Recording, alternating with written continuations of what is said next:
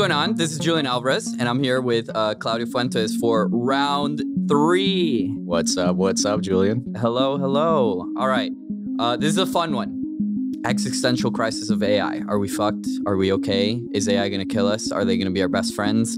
Tough one. By the way, disclaimer, we're going to talk a lot about dystopian version of things. I'm generally very optimistic. I think Claudio is as well. But important to bring this context of like, what are we getting ourselves into with this crazy AI shit with machines, technology? We should at least have a little bit of awareness because there are risks, we think, and if we're well aware of them, we can better manage them and make sure we're building, not just building, but building responsibly and safely so that humanity doesn't get fucked. Heavy stuff. Heavy stuff. Heavy stuff. So just starting here with a little context, we are living in a world where the only constant is change, and the rate of change itself is accelerating. Basically, things are moving really fucking quick. So Claudio, how do you help me paint a picture of the current situation? Like what is happening today? Like what are things going to look like in the next few months or years? We'll start like in the short term, like what are things going to happen in the short term, and then we'll zoom out like long term, like what is like 20, 50, like what might happen, what risks might exist. But firstly, curious what you think, what is causing things to like move so fast? I wake up this morning, right? And I want to do something like draft an email. What do? ChatGPT.com. I say, hey, drop me an email that is addressed to this person that nails these 3 points. I hit submit. It gives me an answer. I then go and say, maybe I want to include a picture in this. What do? I go to Leap. I generate an image, and it gives me a graphic of whatever the hell I want. I attach it to my email. And a pretty badass picture. Yeah, I send it. I leave the office. What do? I open my phone. I call Cruise. A self-driving car comes, picks me up, and I get dropped at home without a human ever touching that. And that'll happen, in a span of a day. That's today. 6 months ago. 6 months ago. No ChatGPT. Just the very beginning of diffusers and image generation technology. Cruise was still heavily regulated, so a lot of stuff was not very easily accessible, and they had a very long wait list. So all those things that I just described were not really part of our daily lives, like not that long ago. Zoom back out 5 years, zoom back out 10 years, 50 years. Like the things that we're starting to see today and the rate of just that they become intrinsic parts of our lives is something that we've never seen, right? Ever in history. And that's only the beginning. I think you and I are plugged into, the industry, and every single week there's breakthrough after breakthrough after breakthrough, new papers, new methods that just makes these things much more powerful, continues to accelerate. So it's exciting in many ways. But with change comes disruption, right? Both to the way we do things, the way we live our lives, the way we make money, the way we live as a society, what our beliefs are. Everything's being challenged, and technology is advancing so fast. And now we're using this new technology to build newer technology at an even more rapid pace because we're that much more productive.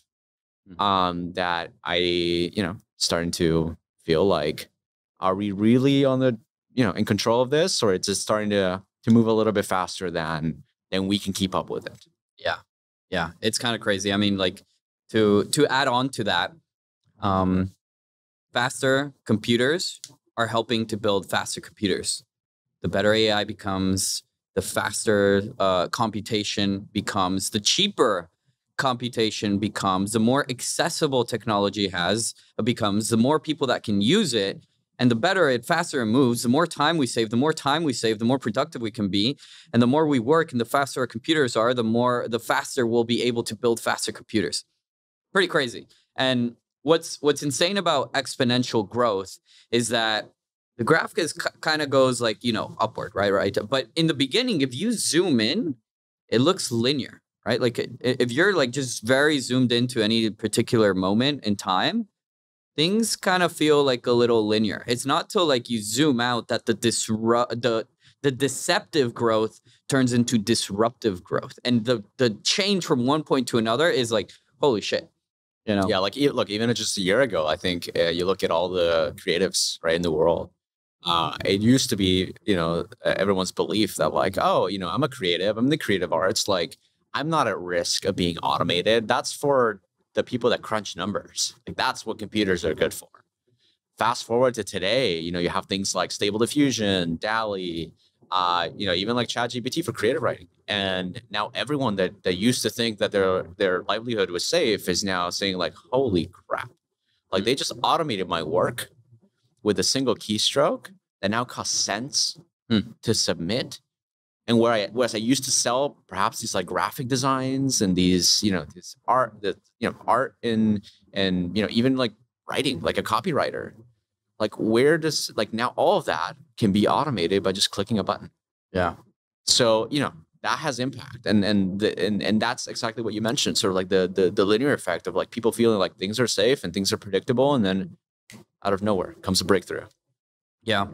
And I think right now, like things are still at the point where like the AI is more so augmenting people's capabilities. In some cases, it is replacing. Like if you're an artist, you're not completely out of a job yet. There's definitely a little bit less need for you. But like you still have to fill in the gaps in some cases. I'm going to challenge that a little bit because I think if you go on, for example, look, you're a start founder. So if you have ever had design needs, like what do? You typically go on, either you have someone on staff, but like you could also go to Fiverr or, one of these Upwork and hire someone to create a graphic for you.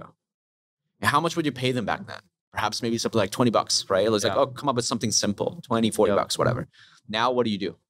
You literally go to a new tab in your browser. You type in a website, you type in what you want to get, press generate, it generates it in 15 seconds. You paid what? 10 cents, 5 cents? Yeah. So I would say like the economic disruption is already here.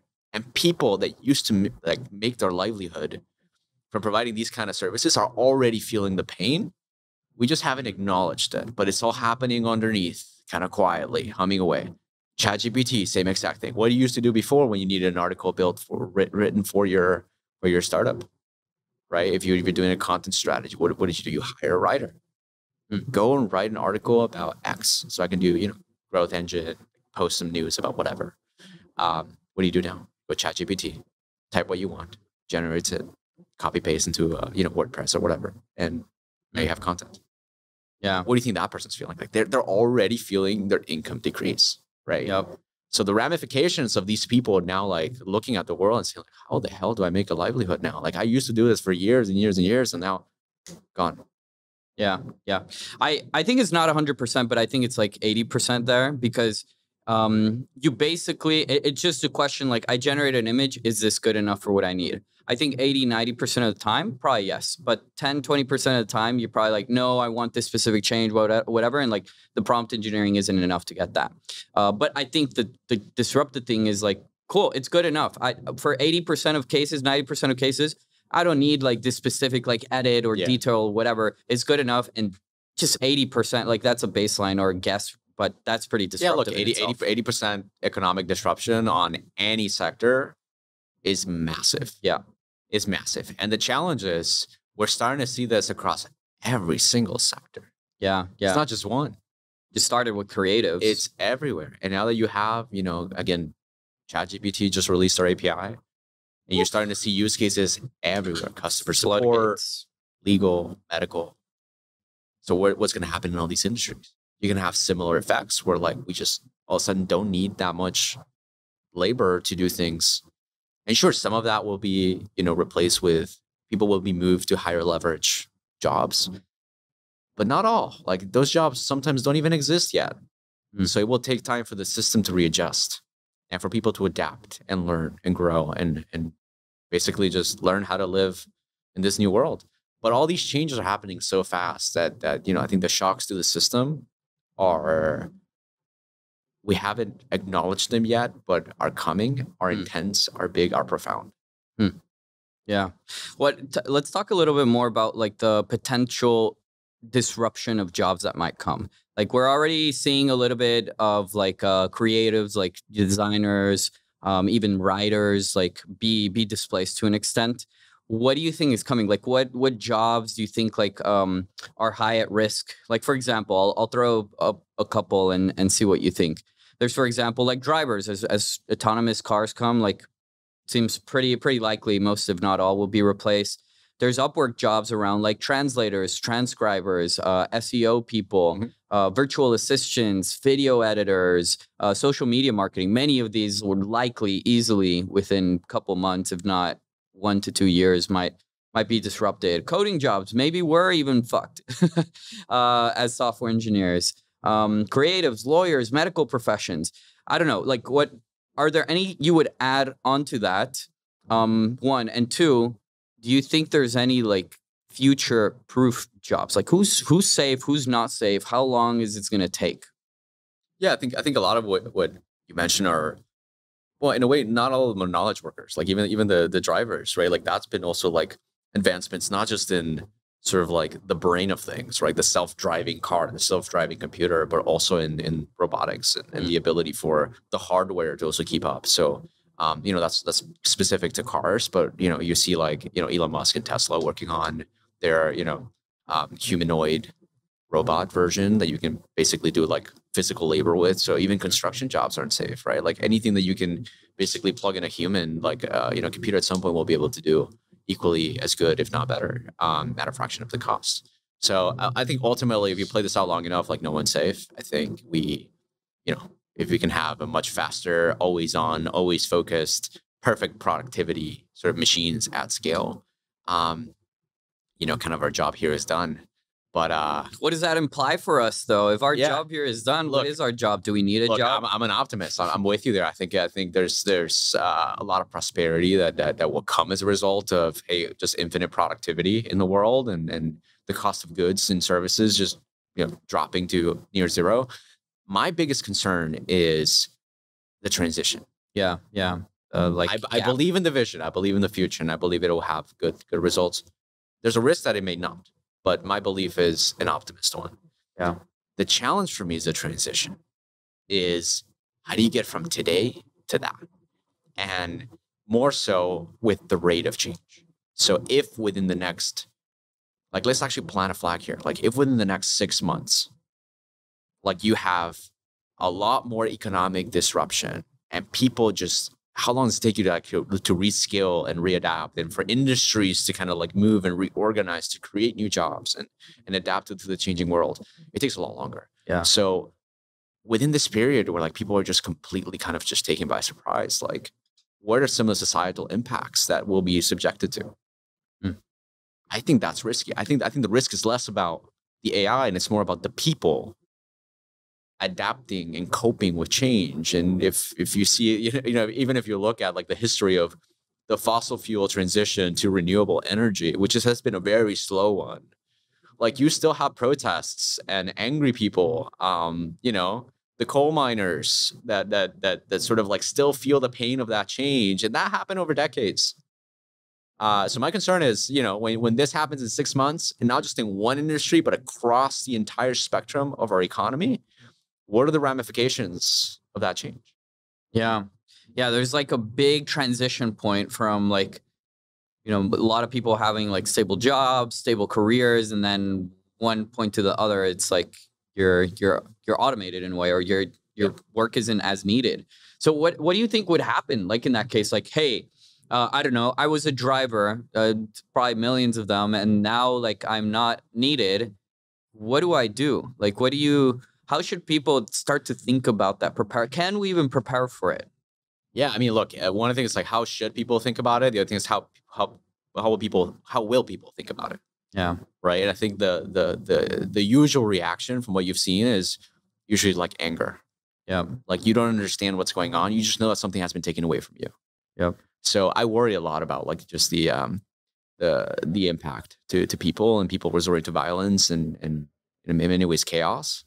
And just again, the velocity of that these things will happen. So, civil unrest, I think feels like a likely outcome at this point. Protests, Protests. riots. Here's the challenge also. Like, I think I guess there's a couple of things to unpack here. I think number one is like, what are the solutions to this, right? On one hand, it's you hear about UBI a lot. It's like, is UBI universal basic income? Universal basic income, which basically means, the government just giving people a stipend a month without the need to earn it, right? You don't have to be necessarily like under a certain income class, sort of like current welfare programs, but it's more about just everyone gets a basic kind of like living expense. That way, even if jobs don't exist, like you can still pay your bills, you can still kind of like live your life normally. That's great, that's nice, but I would ask the question of like, how fast can the government implement something like that at scale? Yeah. How fast can our policymakers agree that that's a solution they should implement at scale and approve those budgets? Yeah, and is it even sustainable? And can we even afford to like pay everyone a certain amount of money? Like, where's that money coming from? Yeah, etc. So again, going back to the original kind of like point here is, maybe that's a solution in n number of years. But what happens in the short term? What happens again when everything hits all at once, which is starting to happen a lot faster? So that's one part that I have my sort of hesitations around, like leaning too hard into like that's the solution. That's yeah. It seems like the obvious solution. Obvious solution. Yeah. At least worth trying, right? Yeah. So that's one part of it. The civil unrest, how will people react? I think is definitely going to be, grab your pitchfork and hit the streets, and it's sort of like, who is it to blame, right? Yeah. Who took this away from me, right? And I think that's going to be the most likely reaction from the people who have been displaced. Yeah. It's kind of an interesting thing because usually politically, like, it may be like clear like who's to blame, but in this case it's like the AIs are taking the job. So then it's like, I don't know, who do you blame? The AI? Well, you can't blame the AI. Like, what are you going to do to it? Or who do you blame instead? Like the creators of the AI? It's like, okay, there's probably like many of them. It's not just one player. Like, what are you even going to do with them? Like, what can they even do? So I worry a lot about the state of anarchy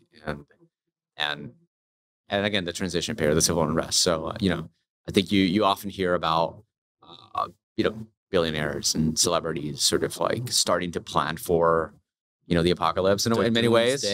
Yeah, there's a recent, article that came out with Sam Altman. For those who don't know Sam, he's the founder and CEO of OpenAI, who are the creators of, ChatGPT, GPT, Whisper, DALL-E, that sort of thing. And he claimed, he basically said on record that he has a sort of getaway place in Big Sur, a little like bunker with gold and guns and ammunition.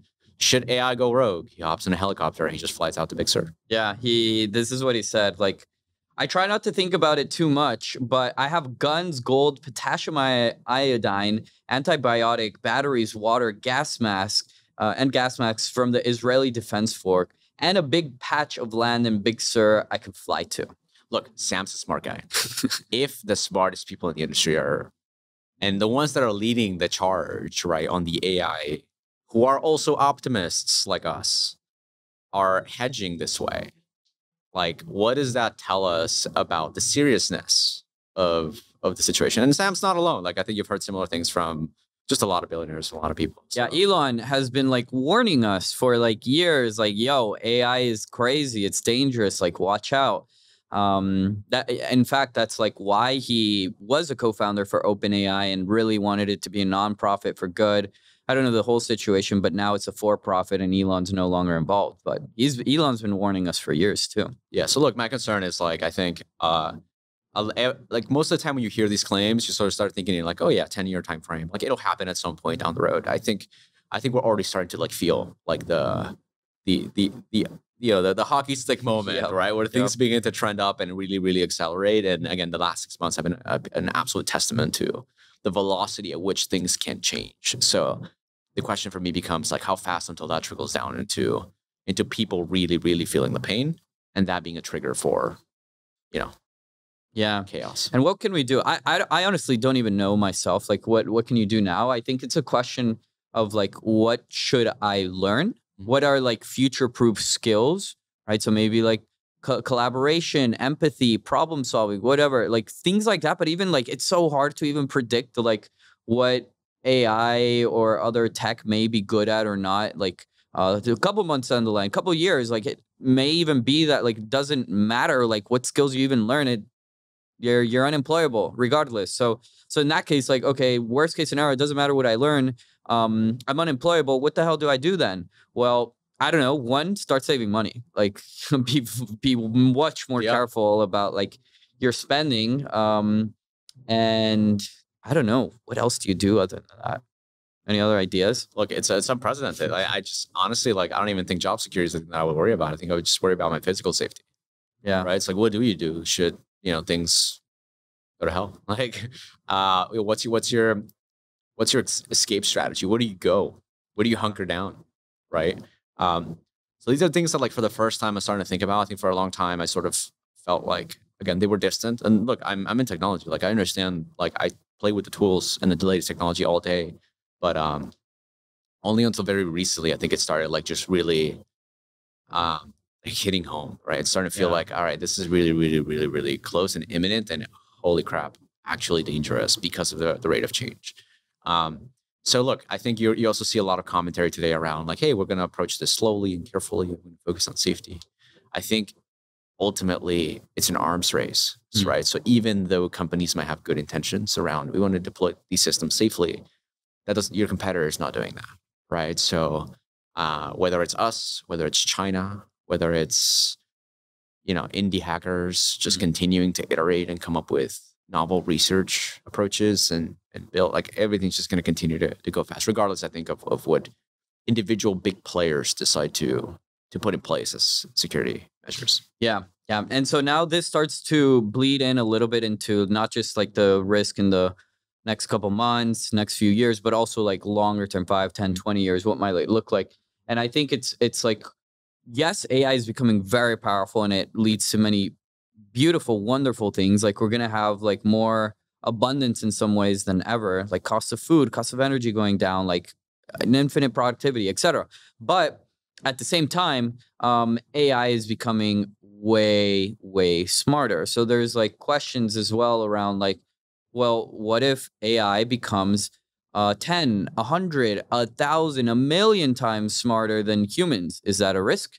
Like intelligence in some ways indicates capabilities. Yeah. And so if you give the machines the capabilities to like move, to see, to take actions, then what is possible? And like, what if, will they be in our own interest? Can we control them? If something is 100 times smarter than us, can we control it?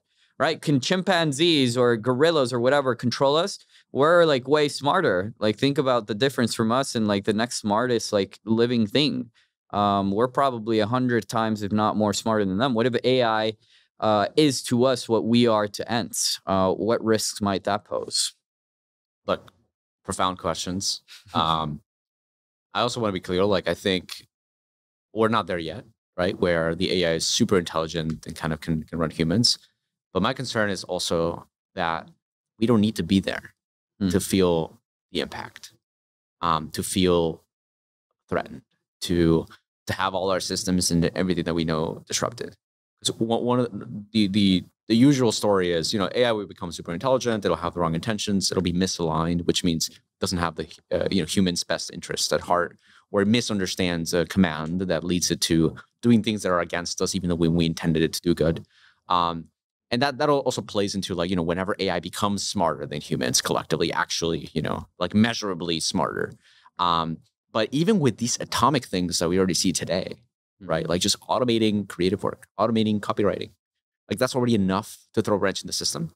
So to my original argument, I think the economic disruption at scale can happen with the current set of capabilities. That's a concern. And that to me is imminent. It's not a technology bet. It's a current risk. But we're going to absolutely explore like what happens after. Yeah. Right. Like what happens after the AI does get smarter, which is going to continue improving. Like we're only at version 1 point whatever. Like we're going to keep iterating on this thing until it actually gets to a point where, assuming we survive the economic, disruption at scale throughout every single industry. Let's say we made it past that point. The question then becomes, okay, the AI continued to improve and iterate and got smarter. And now it's actually, got superhuman capabilities. Like what then? What's life? Yeah. Pretty wild. I mean, I think I don't really like. No, by the way, there's a great book on this called Scary Smart. Highly recommend. Like where the author plants like a lot of these scenarios and the thinking and the dystopian view, but also like kind of like solutions that might come up. But we're only staying with the dystopian version here for fun. But yeah, it's kind of crazy. What can happen if something's like way smarter than us and has capabilities. But I agree, the imminent risk is the biggest one and the most concerning right now that we should think about. But yeah, if we don't strike out there, and we manage to get through there, then yeah, now like these other pressing questions become a thing. And one thing that's very like I've been trying to think about, for example, is okay, if AI becomes like a million times smarter, then holy shit, should we like implant like brain computer interfaces into our mind, or like non-invasive brain computer interfaces so we can augment our intelligence in some form? Well, sure, if we do that, we might become cyborgs and have technology and brain biological matter synergized to increase our intelligence. But if we become machines, part machines, then we run the risk of being hacked, right? Like if you are tech, tech can be hacked. So now your mind is kind of like vulnerable to like what if an AI figures out how to hack into your brain and all this shit. Anyways, a lot of crazy things that can happen. Things get very weird very quickly. Like I think none of us can predict like what honestly 10 years out the road looks like.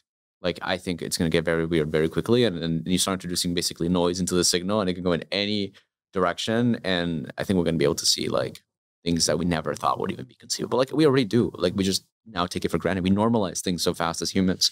But nonetheless, I think to your point, I think focusing on the immediate sort of challenge in front of us is might be the only thing we can do. Yeah. And what happens beyond, year 2, year 5, year 7, year 10, like it's kind of anyone's guess. It's a black box. Black box. Are we going to be uploaded to servers? Does that even matter? Are we just living in a simulation after all? Like 100%. Maybe the AI will help us figure out how to crack the simulation. Exactly. And even that will lead to weird stuff, because once you crack the simulation, it's like, then what? Yeah, what do you do? Yeah. You exit. I think I'll end by saying this, which is not an optimistic thing, but something to watch out for, or something that I think is very important to think about. And Mo makes this point in Scary Smart, which I love, which is basically that intelligence is not inherently like a good or a bad thing. Power is not inherently good or bad. It's the guiding values, the principles that dictate your actions, right? Think about it in this analogy. Why was Superman a hero instead of a villain? He became a hero because he was inscribed values of like doing good to humanity and being in the best interests of people. But if the way he was brought up, if Superman's parents like might have like inscribed values in him that were like destructive to humanity, he would have had the same power, but he would have been a villain instead of a hero. So as we develop AI, I think it's very important to think about like what values are we feeding this AI? And most of the values are not hard coded. They're not like, hey, this is your value. Sure, we can do that. But it's also the data that we feed the AI. If the AI reads a lot of data and sees like, hey, I should be racist or whatever, then it's probably going to do that. So we have to be very thoughtful. Not only how do we program it, what values do we inscribe, but also what data are we feeding it that might determine what values it implicitly picks up. Yeah. On the other hand, I think also like we've already set in motion what we've set in motion. Yeah. And part of me feels like, whatever's going to happen is going to happen. And there's very little we can do today to kind of either stop it or change it. It just feels like we've kind of like created, we've put it in motion. It's just now, set in its course. Yep. And, quite frankly, all we can do is, tag along for the ride, see what happens. I'll make the best of it. I would say like what keeps me sane is just living in the moment and just trying to appreciate life for what it is today, and be grateful for everything that we get, and continue to do that for as long as we possibly can, and adapt and have a plan. I guess have a plan for at least the immediate impending disruption. No doubt. I mean, on one hand, we are figuring out how to reverse age, live longer, maybe live forever. On the other hand, we might die in 5, 10, 20 years because of some man. crazy AI shit. So like, who knows what's true? Maybe you'll live forever. Maybe you'll live a few Things more will get years. very weird very quickly. Very freaking weird. Yeah. But the thing is that the only thing that's true and guaranteed is this present moment, as you were saying, right? Being present. So be grateful for that. I'd like to think I will be able to live forever, but at the same time, there's no guarantee. So it's not good to create the impression like I'm going to live a super long time and therefore like that removes scarcity and preciousness from the moment. No, the only thing that's guaranteed is right now. So I don't know, enjoy it, live up.